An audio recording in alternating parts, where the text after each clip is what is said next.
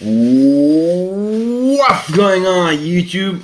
Alan here, and this is a short video about an idol of mine. I would say I can actually call him an idol, role model. Back in the days where I used to surf the forums, the mask, the bodybuilding forums, and look at all those freaky bodybuilding pros. He was one of my biggest motivation, along with Ronnie Coleman. And today he claims natural.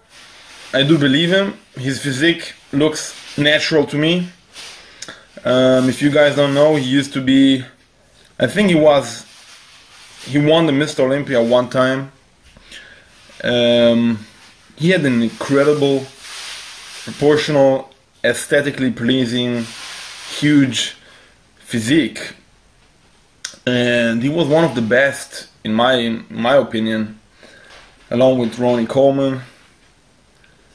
And today he's natural, so I'm gonna show you two pictures now. The one on the left is him in 2003, probably his top shape. As you can see, he's not in stage condition now, but still you can see amazing genetics, amazing muscle bellies, and just great legs, great overall shape, round and full muscles, and just symmetrically and proportionally pleasing. And on the right we got him today as a natural bodybuilder. Now I bet at least half of the people watching this video would say he's not natural. You know, eat clean, train hard, and all that stuff. But whatever, haters gonna hate. I do believe him. He looks great, and there's nothing that looks unnatural to me. Anyway, you should check him out on YouTube if you don't know him yet. I think he's even doing a lot of new videos recently as a natural. So this is kind of interesting to see. I never saw any pro that used to be in that condition, you know, top Olympia athlete, and then going back after a few years to what calls natural. Anyway, it's just an interesting transformation, I would call it, or some people would see it as a drawback, but I think it's nice. Anyway guys, just a quick update. I'm 1 week out from my men's physique competition in Germany. I'm pretty ripped.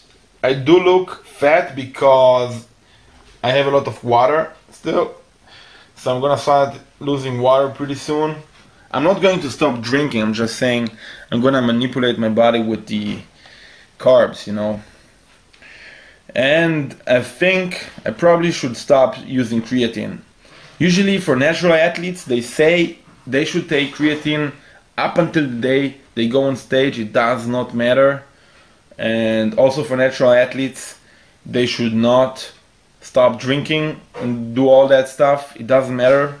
It just matters when you're on steroids, and then you stop, you cut the water, and you do all kind of different stuff. So, but I actually think I need to cut the creatine because somehow I do feel kind of bloated, and I know that creatine puts the water into the muscle, and that's where you actually want it to be, but I still feel kind of bloated. And I know I reduced my body fat pretty well now, and I got another week, but I'm going to cut the carbs now slowly. 2 or 3 days before the show, I'm going to cut them completely. I'm going to eat like about 30, maybe 50 grams a day. And then 1 day before the show, I'm going to do a loading.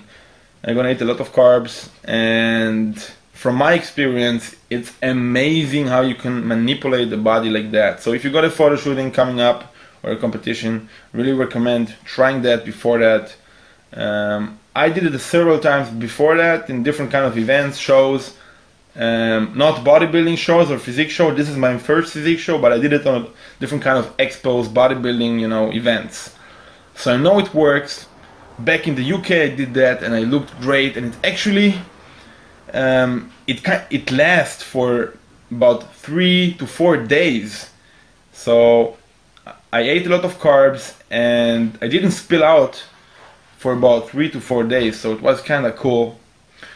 And as I mentioned, I did it a couple of times in the past, so I'm kind of confident about how to bring it on stage, and I know I'm gonna bring it.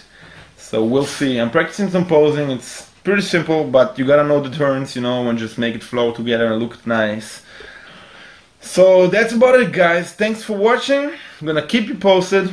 Competition video, I'm gonna put it up as soon as I got it and put it on the computer and, you know, all that nice stuff. Anyway, catch you in the next video. Stay tight. Boo!